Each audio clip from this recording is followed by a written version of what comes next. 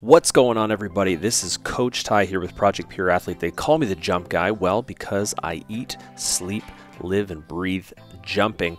I was a former professional show dunker and a longtime track and field athlete, and moved my way into the coaching ranks about 16 years ago, right alongside my career as a pro dunker.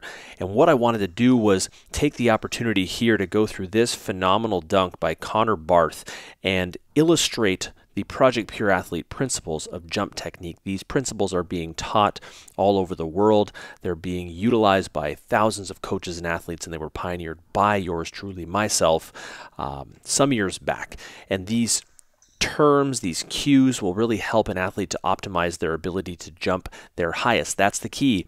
That's what we're taking a look at today, is how do I get my body to leave the ground and jump the highest it possibly can. What we're going to see here is Connor utilizing a lob, so he's thrown the ball up, and as he accelerates towards his takeoff, you're going to notice that he has a consistent acceleration. Let's watch this.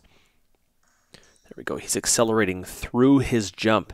Acceleration is a very key component of any good jump, but more importantly is how smooth and connected that acceleration is, stride to stride and contact to contact. And what you'll notice is Connor does a phenomenal job of, as he accelerates, he does not have any disconnect that causes competing forces. So he's accelerating very smoothly through his jump, and what you'll notice is that his head and his neck is very neutral. We're not getting too many competing movements here. We're not getting him looking violently up or down.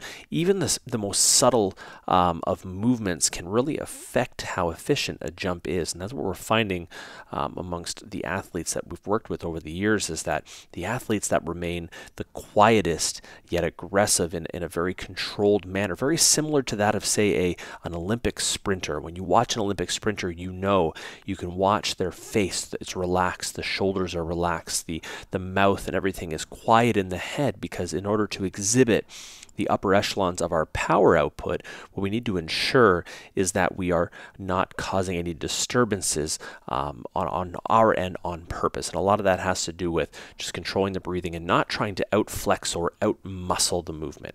And this is what Connor's doing a very good job of, is just staying nice and relaxed.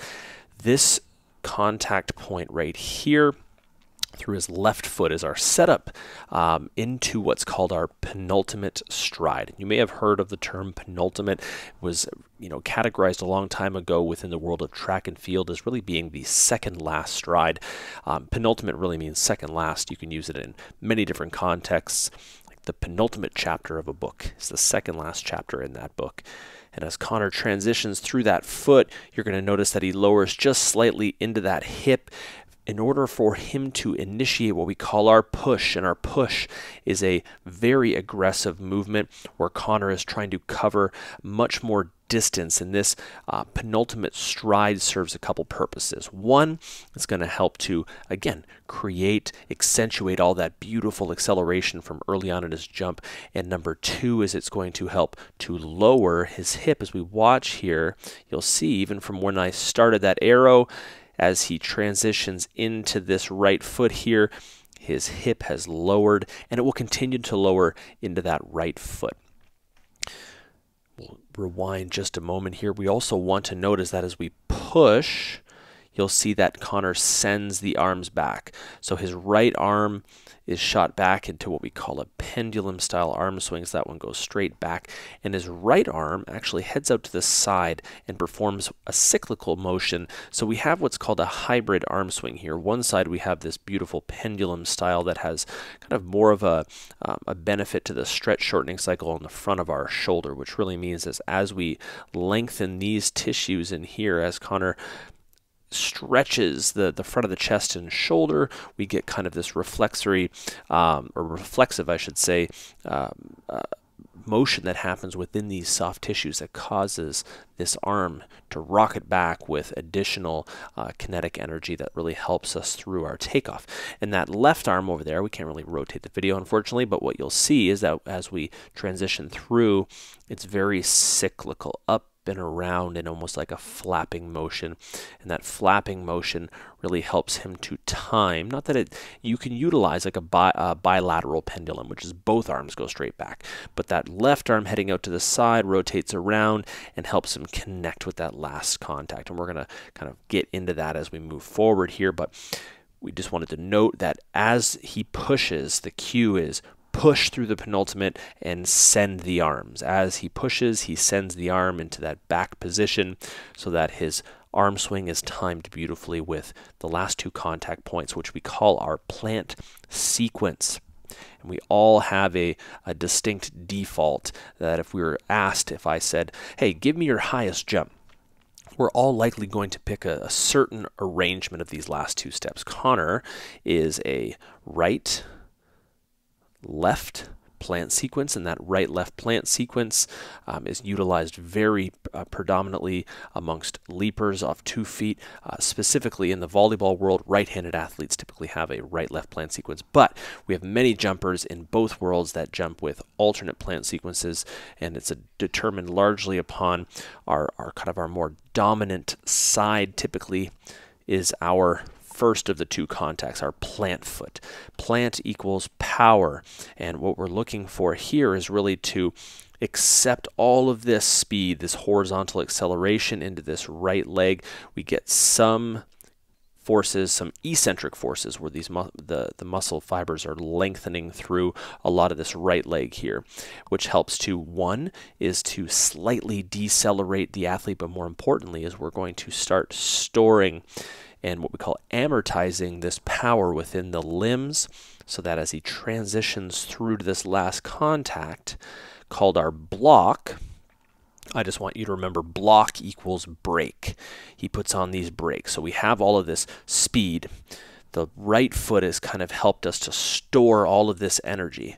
This last foot, its responsibility is brakes. Creates a really sharp return force back into the hip and creates this beautiful triangular kind of shape of the lower body, and that stable triangular shape is the base of the platform for takeoff. So we have speed plus power plus a brake helps us to create the most optimal conditions for verticality and peak vertical.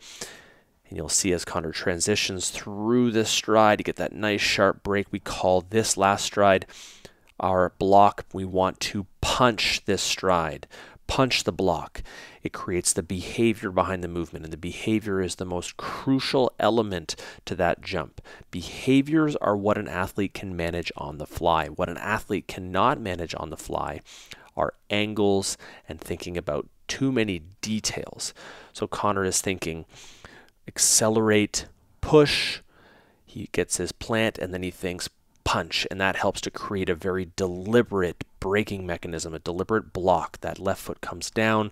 You'll notice that as that left foot hits, his arms are striking down the same angle as his foot, and this helps create additional force into the ground, which from physics we know is that with every action there is an equal and opposite reaction. So if we can create some extra downward force into the ground, this earth loves us in combination with this beautiful subfloor of this basketball court, you're going to get a lot of return energy.